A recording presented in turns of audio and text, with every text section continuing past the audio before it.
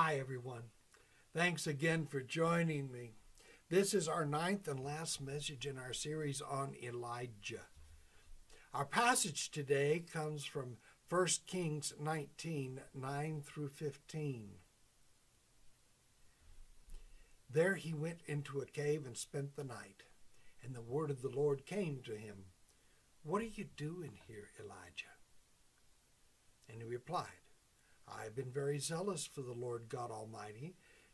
The Israelites have rejected your covenant, torn down your altars, and put your prophets to death with the sword. I'm the only one left, and now they're trying to kill me too. Go out and stand on the mountain in the presence of the Lord, for the Lord is about to pass by." Then a great and powerful wind tore the mountain apart and shattered the rocks before the Lord, but the Lord was not in the wind. And after the wind there was an earthquake, but the Lord was not in the earthquake. And after the earthquake came a fire, but the Lord was not in the fire. And after the fire came a gentle whisper. And when Elijah heard it, he pulled his cloak over his face and went out and stood at the mouth of the cave. Then a voice said to him, "What are you doing here, Elijah?" And he replied, "I have been very zealous for the Lord God Almighty. The Israelites have rejected your covenant, torn down your altars, put your prophets to death with the sword, and I am the only one left. And now they are trying to kill me too." The Lord said to him, "Go back the way you came, and go to the desert of Damascus. When you get there, anoint Hazael king over Aram." The word of God to the people of God. Amen.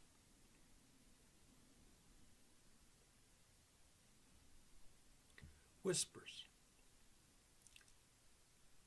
I find the wind annoys me. It causes trees to creak and rocks to crack, disturbing my thoughts and interrupting my meditations, inhibiting access to my spirit.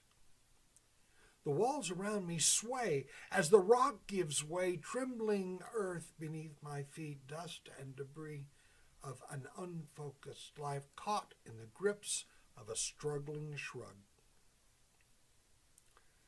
I step back from the fire, heat scorching my face, crackles and sparkles of burning embers flinging themselves through the air, bringing light without substance.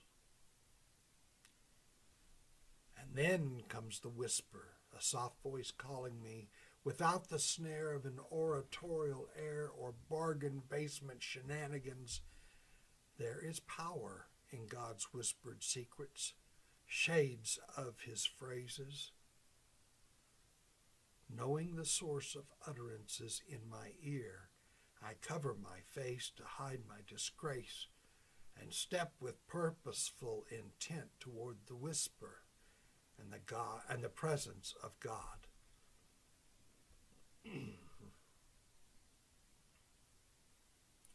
When I was a kid in South Dakota, I learned about world affairs. I remember the drills that we performed: duck and cover and hug the floor beneath the desks in our school. Living on an air base, I remember the Cuban Missile Crisis well. I remember when my mother received that phone call from my dad, totally against regulations, that we, my mother, my sister, and me, should go to the basement and not go back upstairs until he called again. 7 days. For 7 days we lived in our basement, only going upstairs to use the bathroom or grab some food. I did not understand the concept of global nuclear destruction. I only remember being fearful about something unseen. Those days still haunt me. As I write this message, the people of the world are once again stand on the brink of war. While we bicker over the border crisis, COVID, masking, vaccinations, racial discrimination, and the focus on police interactions, Russia has crossed the border into the Ukraine while shelling numerous cities, marching towards Kiev, diplomacy having failed. Once again, innocent people are dying while political leaders play chess. And while we feel that the conflict may be half a world away, there's a renewed fear that the world's superpowers, capable of destroying the world multiple times over, are once again at direct odds with each other. And with the world distracted by the events in the Ukraine, China stands by eyeing the gem known as Taiwan. I'm not saying that the border crisis, COVID, masking, vaccinations, racial discrimination, and the focus on police interactions are not important issues. Far from it. But there are times when we have to set aside our differences in order to deal with even bigger issues. The Ukraine is not a member of NATO at this time, but the escalation of U.S. involvement to protect NATO interests cannot be discounted. We remind ourselves of the words of Thomas Paine in his pamphlet, The Crisis. These are the times that try men's souls. The summer soldier and the sunshine patriot will, in this crisis, shrink from the service of their country, but he that stands by it now deserves the love and thanks of man and woman. Tyranny, like hell, is not easily conquered. Yet we have this consolation with us that the harder the conflict, the more glorious the triumph. When we obtain what we obtain too cheap, we esteem too lightly. It is dearness only that gives everything its value.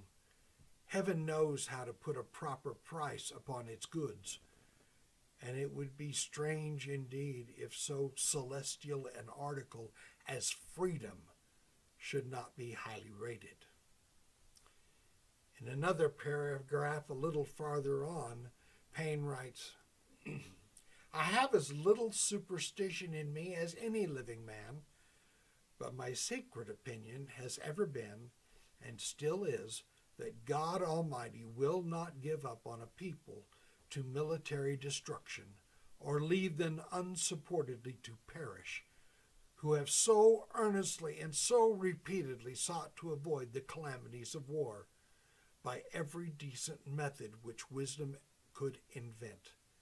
Neither have I so much of the infidel in me as to suppose that he has relinquished the government of the world and given us up to the care of devils.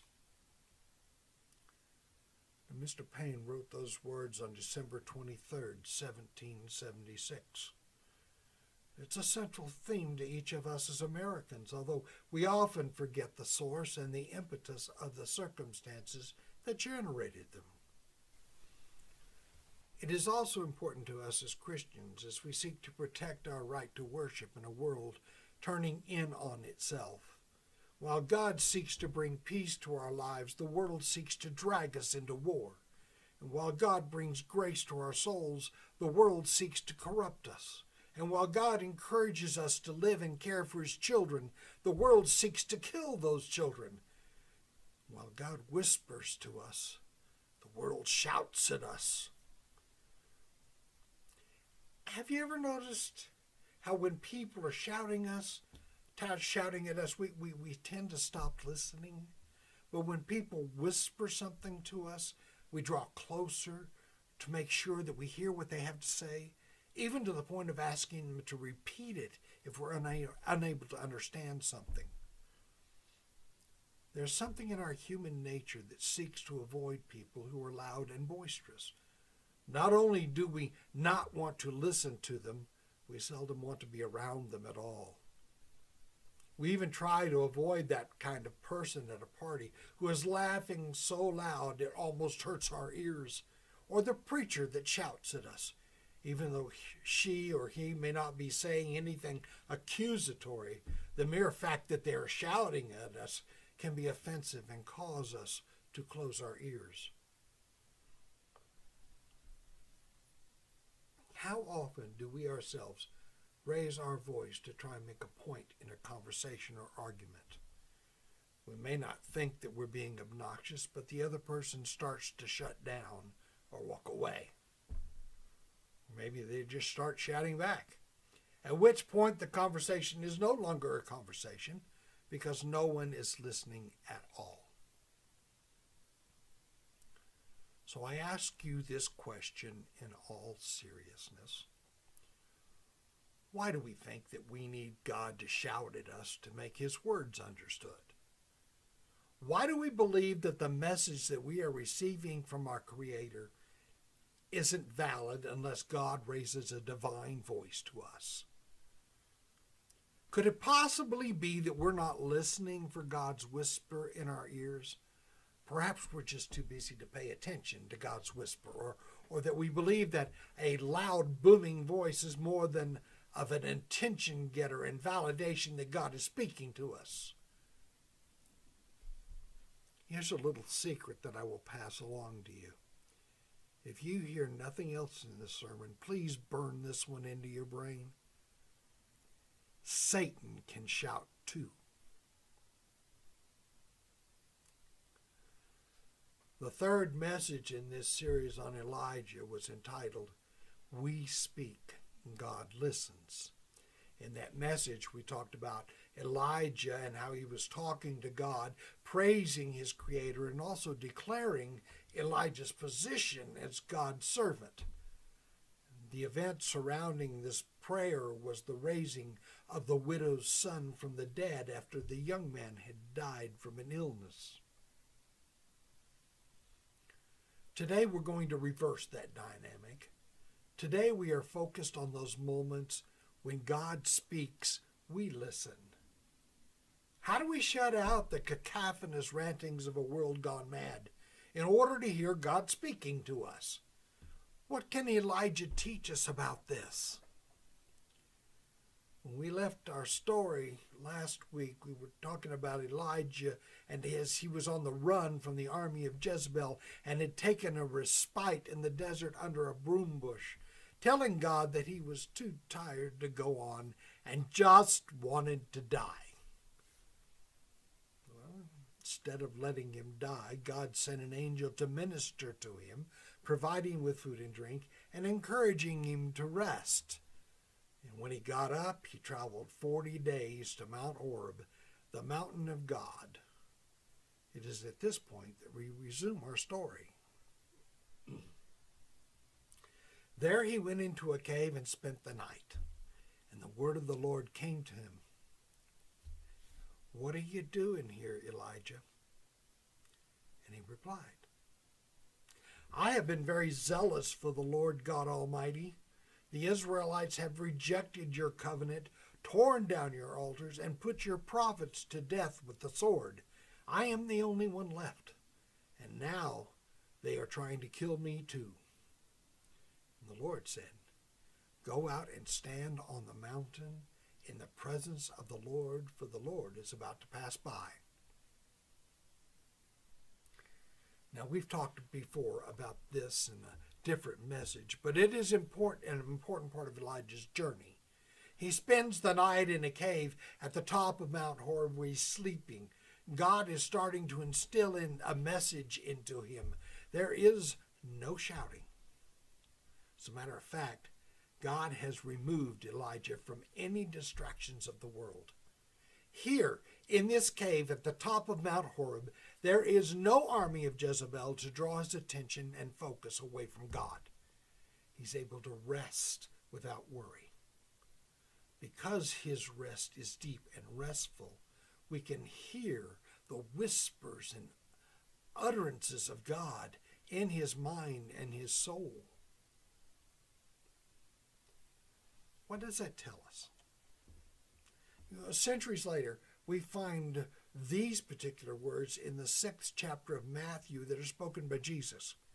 But when you pray, go into your room, close your door, and pray to your Father who is unseen.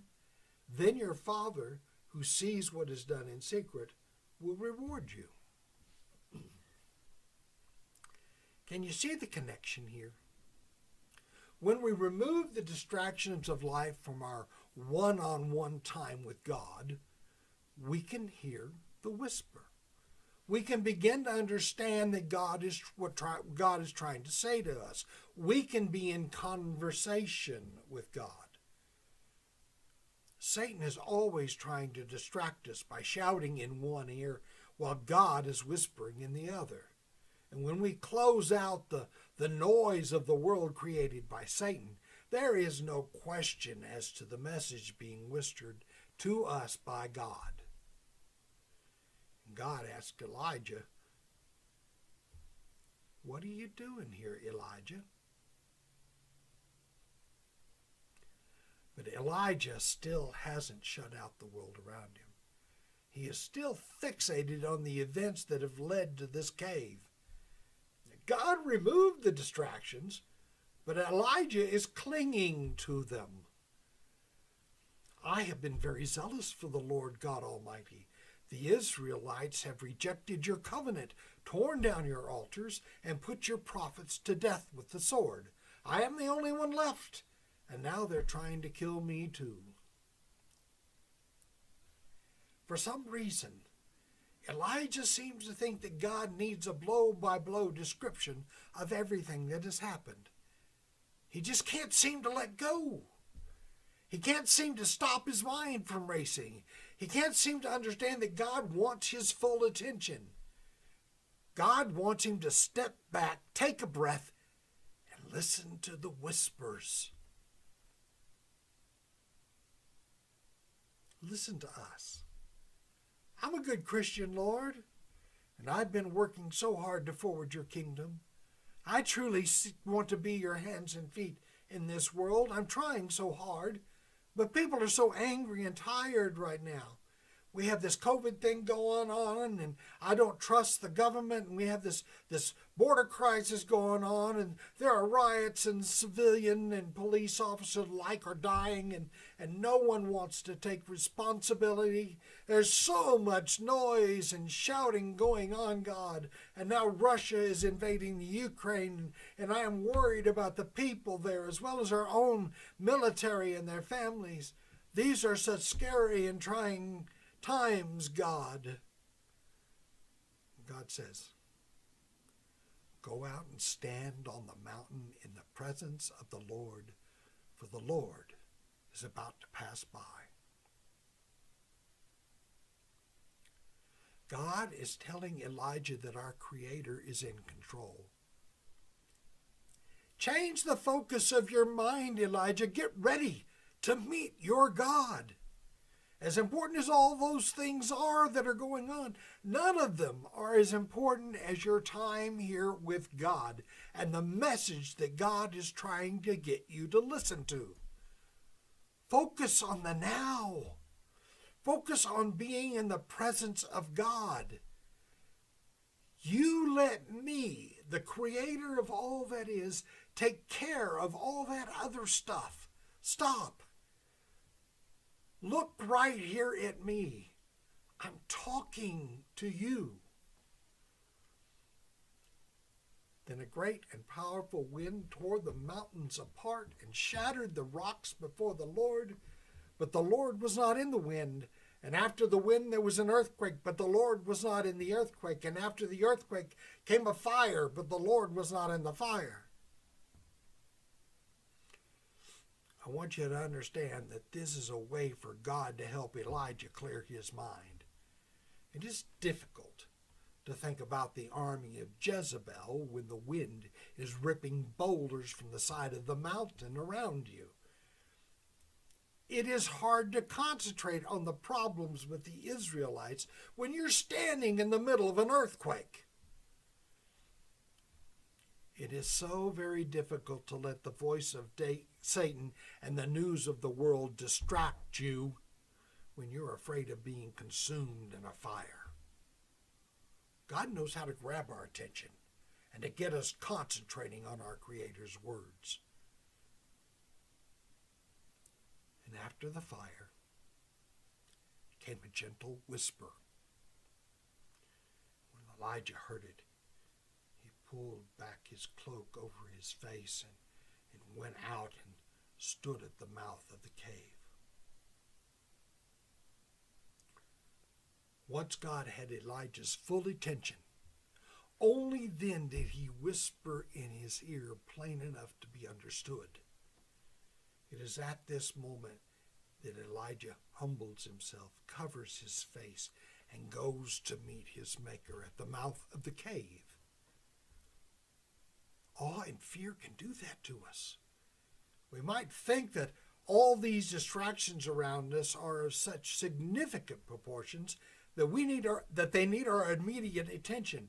And then God calls us into the presence of the Creator of the universe, and we realize that just how small and insignificant our problems really are.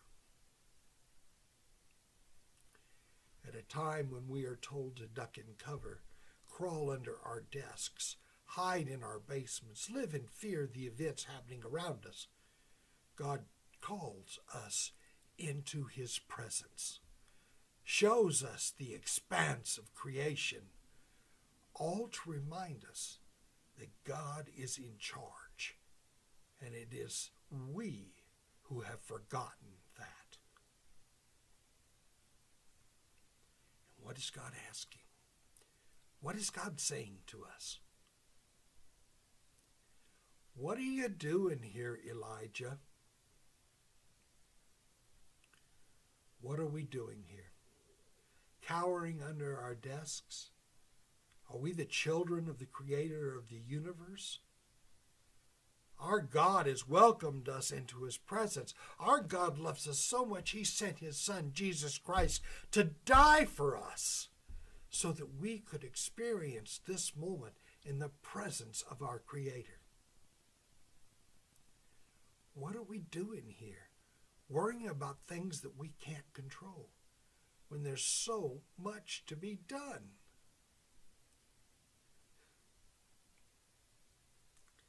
Elijah replied, I have been very zealous for the Lord God Almighty. The Israelites have rejected your covenant, torn down your altars, put your prophets to death with the sword. I am the only one left, and now they're trying to kill me too. Elijah sounds like a broken record, popping back into the same mindset over and over and over again. He's standing in the very presence of God, and he still can't seem to let go. We have the same problem. We are standing strong in our faith. We pray, we sing, we preach, we teach, we witness, we serve, we listen intently, but we can't or won't shut out the noise. That is because we are trying to shut out the noise rather than asking God to shut out the noise. There are even some of us that welcome that noise because we don't want to have to face our Maker and take on the responsibilities that God has for us. We use the noise as an excuse. Pardon me, God. I appreciate you showing up for me, but this problem over here, well, it's so much more important than talking to you right now. And we put the Creator of the universe on hold while we try to fix a problem that he already has a handle on. A problem that keeps us from doing what he intends for us to do. The Lord said to him, go back the way you came. Go to the desert of Damascus. And when you get there, anoint Hazael king over Aram. Now wait a minute, preacher. What are you telling us here? What I'm telling you is this, that in spite of everything else going on around us, God has things for us to do. And while we may not think the things that he is asking of us are near as important as the huge problems that we see occurring around us, it is God that knows what needs to be done, and we are the tools that he uses to accomplish his work. God may not need for us to face Jezebel's army, but he may need for us to anoint a king, feed the poor, clothe the naked, give shelter to the homeless, visit the sick. I want us all to think about that this week as we allow God to whisper into our souls and tell us where we can best serve. Don't be paralyzed by the distractions around us. Instead, let us stand humbly, faces covered, in the presence of our Creator and listen to the whispers of God. God bless you all. Amen.